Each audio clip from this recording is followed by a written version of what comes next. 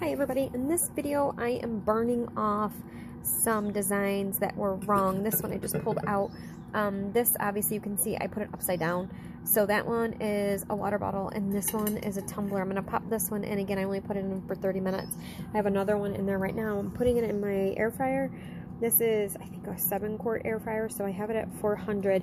These ones I did at about 30 minutes each. Like I said, I'm going to try to pop this one in and see if I can get it a little bit lighter, but I have dark designs printed out to go out on both of those, and I'll show you what they look like. Okay, so the baked off water bottle is cool enough to touch and everything, so I just got done alcoholing it really well. This is the first time I've baked them, so we'll see how it comes out with the reprints and stuff. So this is the file that I pulled, so it should be super dark. I just got done alcoholing this really well. I am going to wrap this like I do my water bottles all the time. There's a video in there on that. So I'm going to wrap this really quick like I normally do, put shrink wrap over it and everything, just like exactly how I do it in my water bottle tutorial. And I'm going to go ahead and get this in my mug press and we're going to see how it works out. So what I noticed taping this, and I don't know if you can tell, but this actually has like a yellowish tone to it now. Same with the bottom, so it's not super white like the stuff is anyway. So this one, it was a regular sublimated one, and you can see that my bottom, sorry I keep bumpers on mine, but you can see that the bottom is really white. The design that I'm using is fine because it's a dark green blackish design. So I'm not concerned about the yellowish tint, but I definitely, I wouldn't sell them as a straight up brand new tumbler because it's definitely not as noticeable.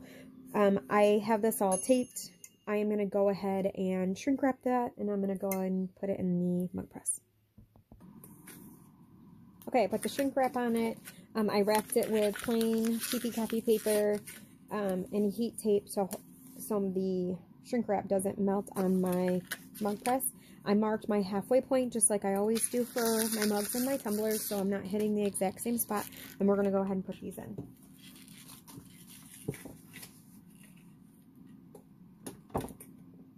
I have my mug press set at 390 for 60 seconds, so we're going to press this in 4 positions, 60 seconds each, so you'll see me flipping this. I'm going to go ahead and get this done, and I'll show you what it looks like. So after the water bottle is done, this is another one that I burned off. This was actually black. So this is what it looks like once it's burned off. This is the design that I'm going to put over this. It's actually purple and black. So we're going to try this after I'm done with the water bottle. Okay, so we did all of our presses. I'm going to go ahead and unwrap it, and we're going to see what this looks like. Alright, so I've got the shrink sleeve off. The shrink sleeve that I'm using are not the ones that I normally get from Condi. I just picked up some cheaper ones from Amazon because I needed them right away. They stick, so they're kind of a pain in the butt to get off, but in a pinch they work. But I do prefer the ones from Condi that I have linked in one of my other videos. So I'm going to finish taking the tape off and we will show you what it looks like. Okay, so here is the finished product. This definitely worked. So it did burn off the design and I was able to go right over it. Over here is where the coach's name was, that was in red. And I mean, he's got red in his uniform, but I wanted it to where the black design was. I'm going to grab the top so you can see what this looks like. Okay, so this is what it looks like with the top. It's a water bottle. This is a Hog Outfitter bottle. But you'll see my design is centered here to where my spout comes up. But the colors are actually pretty good. I'm going to take this outside because the coloring outside is significantly better. So I'll show you what this looks like. Okay, so now we're outside. So hopefully you can see the colors better. The colors in this are really good. So you can see that's what it looks like. It was all done, like I said, in my mud press. And this was a burn off. And then I went over it on the design. You can see I dropped the tumbler. I don't know if you can tell there, but I dropped it when I picked it up out of my air fryer, so you can see it actually chipped. So I would be really careful when it's hot to make sure that it doesn't mess with the finish on this. But you can see my fingerprints are all over there. But this is the burn off. I will show what it looks like to go over a regular tumbler too. Alright, so I'm going to do the tumbler really quick. I'm going to wrap this like I always do, just like I did the water bottle. This is the design, so I'm hoping that it's dark enough, and we're going to go from there. Okay, so I have all the tape and everything off. We're going to see how this one covered. So this is what it looks like. It looks like it covered everything pretty well. I'm going to take it outside so we can see it in better light. Okay. So that's what it looks like out in the sun. So this was a pinkish purple background, and this was a burn off on a tumbler that was black.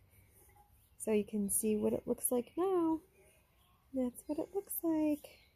There's the bottom. So you can see they still have like a yellow tint to them. I put bumpers on all the bottom of mine, so I don't have to worry about that. I don't use the rubber bumper, the rubber stoppers. I use a whole rubber bumper. So, but that's what it looks like. So it covered pretty well, and at least I'm not wasting the tumbler. So that's a plus. So it does work. I will put all the information for my times and my temp. And like I said, I did these all in a 7-quart air fryer. I think it's La Gourmet or something. I don't know. I picked it up at Ollie's or something. So that's what it looks like.